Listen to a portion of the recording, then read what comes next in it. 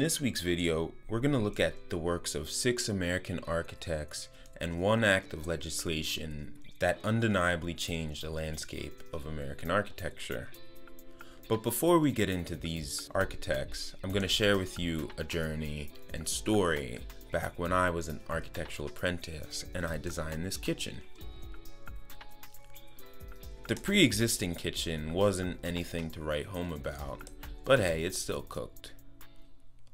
My bosses went and met with the clients and they came up with this sketch. If you're familiar with architectural sketches, this may make sense to you. If not, this is what it looks like after I converted it into CAD drawings. Now keep in mind, I'm familiar with drafting by hand and by AutoCAD, but all of the works that you're going to see in this building presumably were done by hand. Everything. They didn't have computers to design and come up with all of the documents quickly and efficiently, like I did. Here you can see the demolition plans.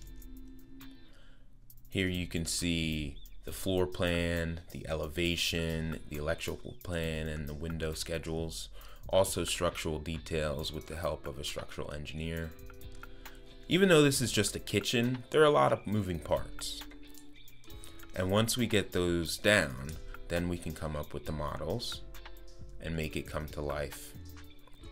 And finally, after that, the builders can get to work with their abundance of power tools and access to Home Depot, which I can safely assume the builders of all of the buildings that you will see did not have access to. And when he's finished, we get a nice end result that everybody's proud of. To be honest, I couldn't believe that I designed this. But what if I told you that a 21-year-old designed this building just before the Civil War, and it was built just after the Civil War? Yeah. Welcome back to another episode of Geomancy, looking at the past to see ahead. We're going to be looking at architectural history today, particularly in America, and learn about some architects that were said to have done a lot. Previously, we did an architectural analysis where we looked at a couple different features that can be seen in buildings all over the world. We found some examples and even some familiar faces. This week, we're going to do an American architectural history lesson. And we're going to learn about 6 or 7 architects and 1 act of legislation that changed the landscape of American architecture. All of these men that I'm going to show you were born in the late 1800s and lived into the early 1900s, mid 1900s, and had a profound impact on everything that we see coast to coast. So, the first architect we're going to look at is Horace Trumbauer, although I've read some conflicting information that he may not have even been an architect. He was just a businessman who had a team of architects that he managed. He did many works all over the country, especially on the East Coast, and at the young old age of 25 years old, he somehow designed this castle. So one of the things that you're gonna find with these architects is that many of them did fantastic things at a very early age with minimal training. Some of them did have a lot of training, extensive training, but he essentially became an apprentice at 16 and worked at a couple firms and then created this. And then at the age of 31 or so, he created this mansion, Linwood Hall. His most prominent architect in his firm was a man, Julian Abele. Julian Abele was a young black architect who designed many notable buildings in Philadelphia and around the country. However, he didn't claim credit for many of them except the Duke University Chapel, which I showed in my last video. So I'm going to show just a couple of his buildings at once, and then at the end of this video, depending on how long it goes, I'll show more buildings of these architects. But I'm not going to read the bio because it's going to take too long. I will link all of this below, as well as some additional resources for anyone who wants to check out.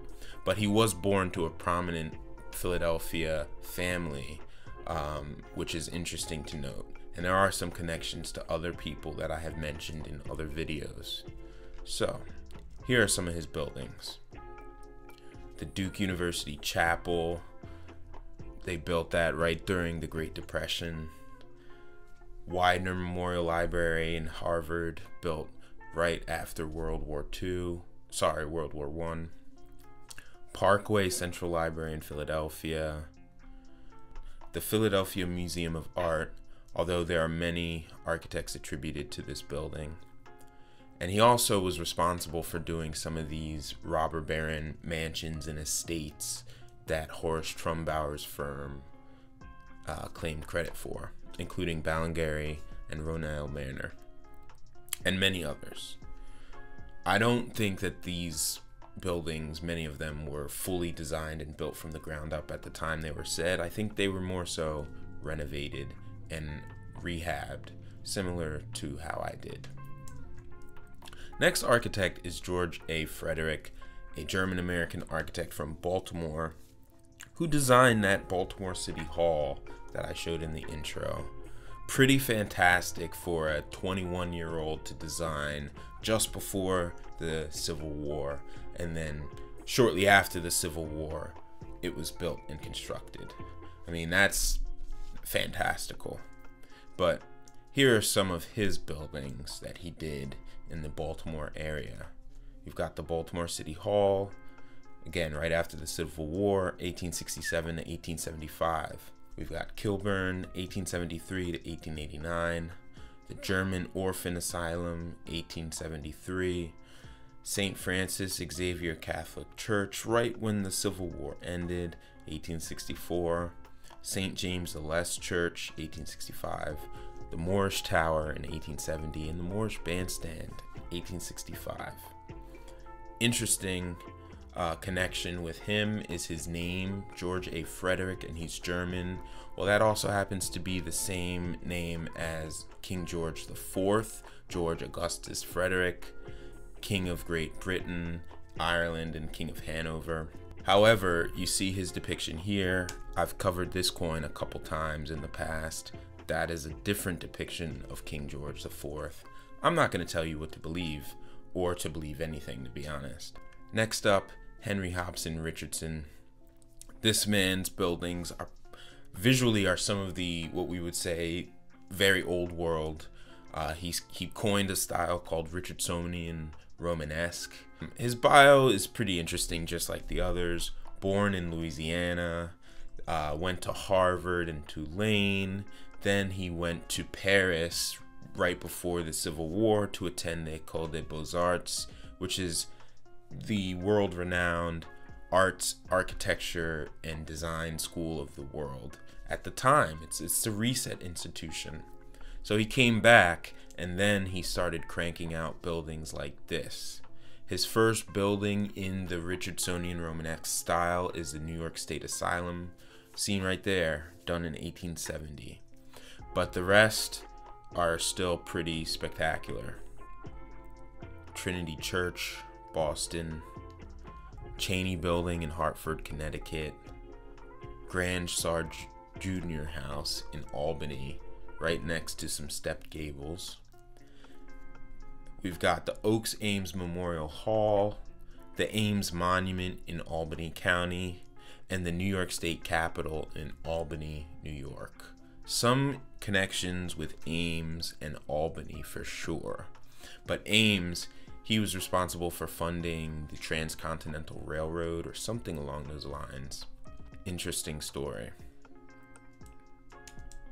Next up is Cope and Stewardson, a duo, also a Philadelphia firm. Again, Philly is the old world. I've been saying that. So the Philly architects that are coming out of this time period, I believe, are learning and renovating these buildings and figuring out how to do it. So, founded by Walter Cope and John Stewardson, they did a lot of collegiate Gothic buildings all over, including Blair Hall, which I've shown in America is the Old World Part 2 at Princeton. But let's look at some of their buildings because, again, they're spectacular. The quadrangle dormitories at Penn in Philadelphia, done in 1895. Bryn Mawr College, Radnor Hall in 1887. I wonder how long it takes for ivy to grow.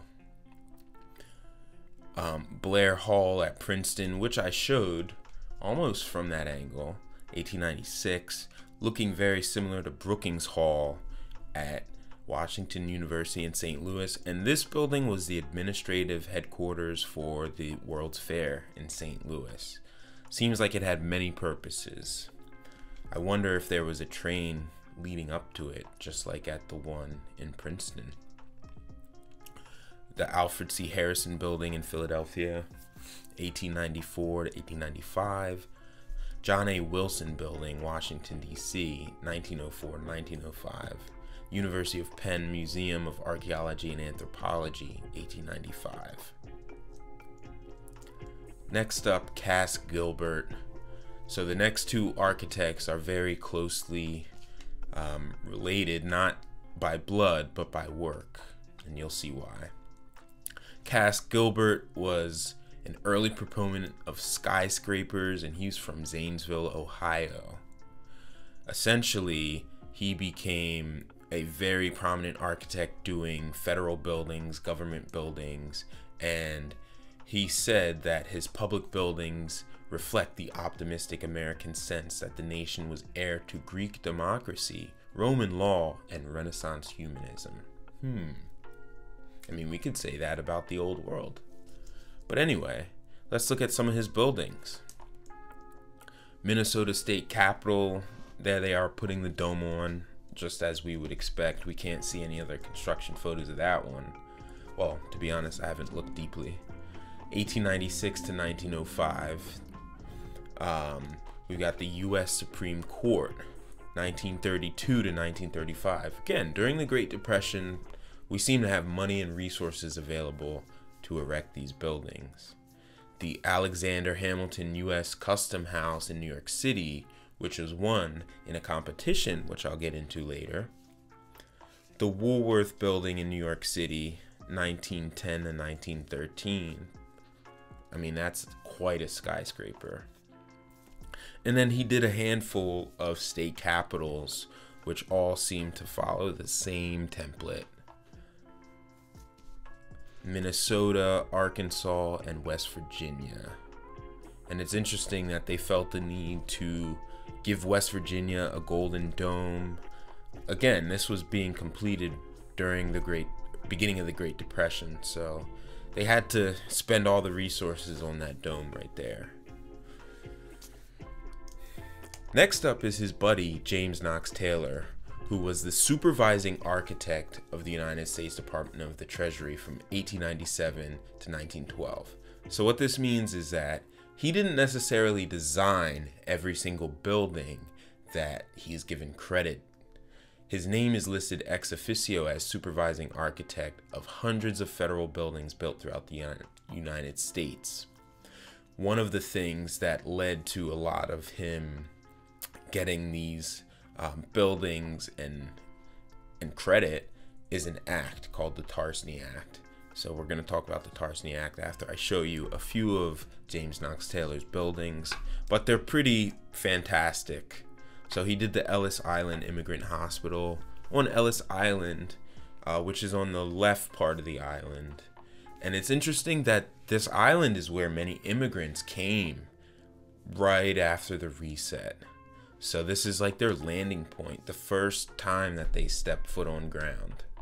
And it's an artificial island at that. He also did the Philadelphia Mint, which I showed in a previous video, Fueling the Ancient Grid. The U.S. Post Office and Courthouse in San Francisco, built just in time for the earthquake. the old post office and museum of ceramics in East Liverpool, Ohio, 1908 to 1909. And in Webster City, Iowa, he also did their post office in 1909 when they had a population of a couple thousand. You know, he traveled all the way out there, I guess. Or maybe not. Maybe one of his architects did. And also in Mineral Wells, Texas. They said, let me get one of those nice post offices that y'all be doing. So that's that.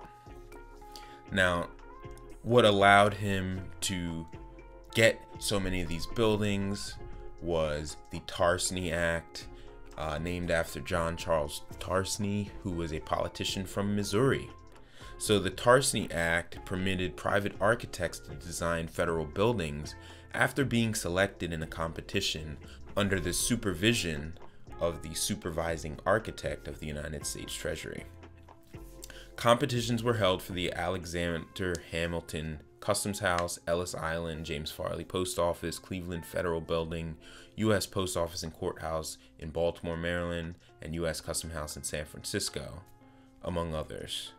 The competitions were met with enthusiasm by the architect community, but were also marred by scandal, as when supervisory architect James Knox Taylor picked Cass Gilbert for the New York Customs job, as Taylor and Gilbert had both been members of the Gilbert and Taylor architecture firm in St. Paul, Minnesota. In 1913, the act was repealed.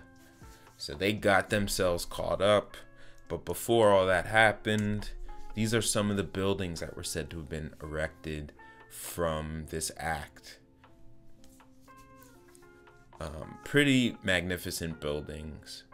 They all have historical significance, political significance, social significance, and they have definitely changed the landscape. Now, were these buildings built when we were told, or were they brought back to life when we were told? I'm not so sure. So let's look at some of these buildings that these architects designed, and we're gonna just make them a little bit bigger, starting with Julian Abele and going to buildings designed under the Tarsney Act.